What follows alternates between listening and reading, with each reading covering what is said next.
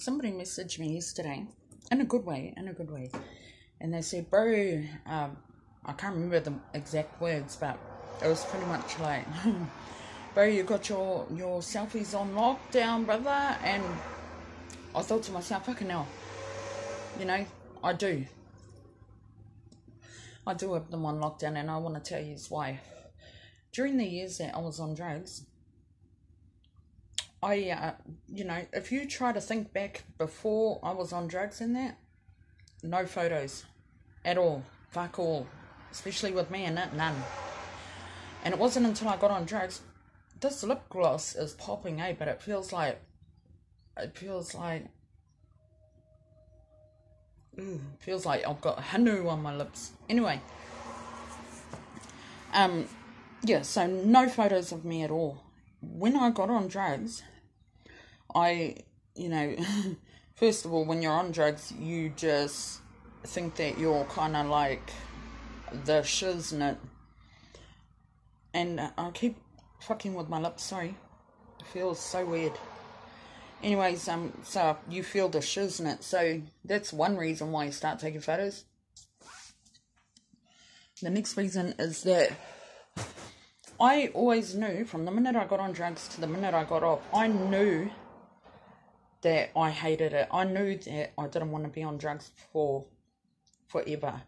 So I started taking photos because I knew this was just a phase. And anyone that knows me from Perth, and, I knew you quite well, or I sold to you or whatever, I always said that. I always said, that I'm taking photos because when I do get off drugs, and I know I'm going to, I want to look back at those photos and I'm going to use them as motivation. Now, you might not have been on drugs. Do you know what I mean? But it doesn't matter. Take photos of yourself, and I'd be bored and I'd start dressing up, and I'd just dress up, boom, take photos, take that off, chuck another one on, boom, and start a folder in a cloud in Google Drive or something that only you can see, because these photos, until you have the confidence, these photos are just for you to use as your motivation. Like, I so desperately want my mugshot from the police station, but they won't give it to me, because I'd blow that up. Fucking hell. I'd blow that up and to a life size and put that on my wall. And every morning when I wake up, ooh, fuck. Do you know what I mean? So, yeah, that's why. And now, so I've got a whole folder filled with photos that the rest of the world is not ever gonna see. They don't want to see.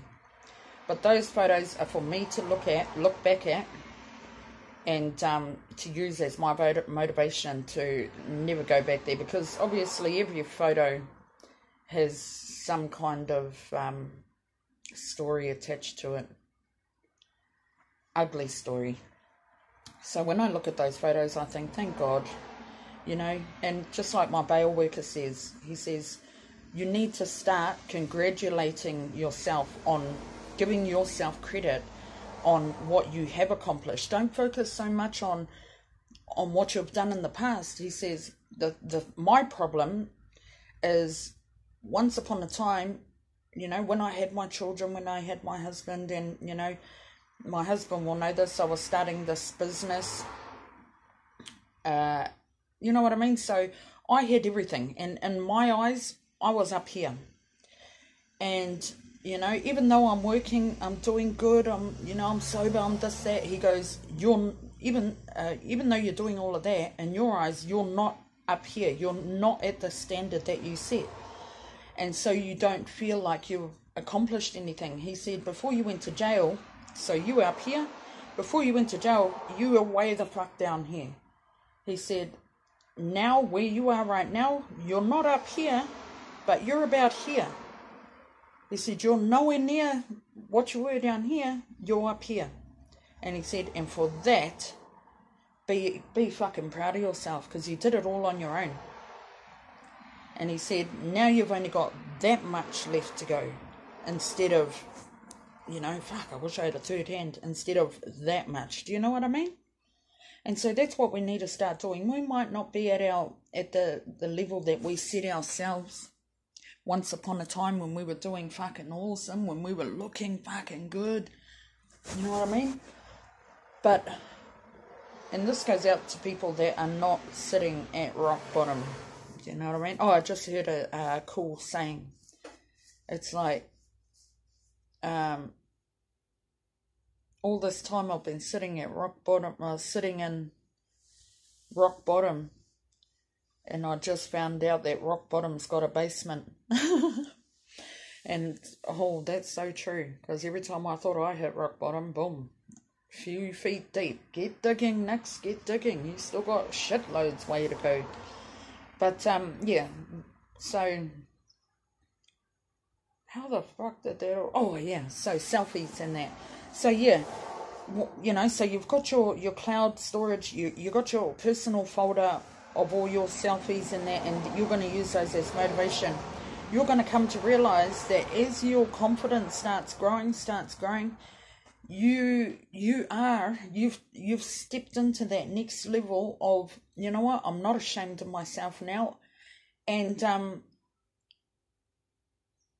proud to, you know, if I put a photo up, I'm proud to put that photo up.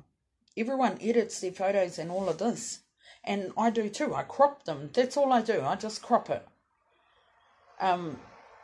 But when I post a photo, that's because I'm proud of who I am now. And that's a projection of my proudness of myself. And, you know, I just think that give it a try. If you're really, like, you don't feel happy with yourself, you know, start with the personal photos. And just remember, they're only for your eyes only. And it's only so you can lock and load up that arsenal of empowerment, of motivation. Do you know what I mean? And whenever you're feeling like, oh man, you know, I'm just not fucking feeling it today, you sit there and go through those photos. And, you know, when you look at how far you've come compared to when you took those photos, if you're strong enough, that should be enough for you to get off your ass and go back out there and do what you do. Okay, so I just wanted to share that to the bro that messaged me that yesterday. That's why, bro.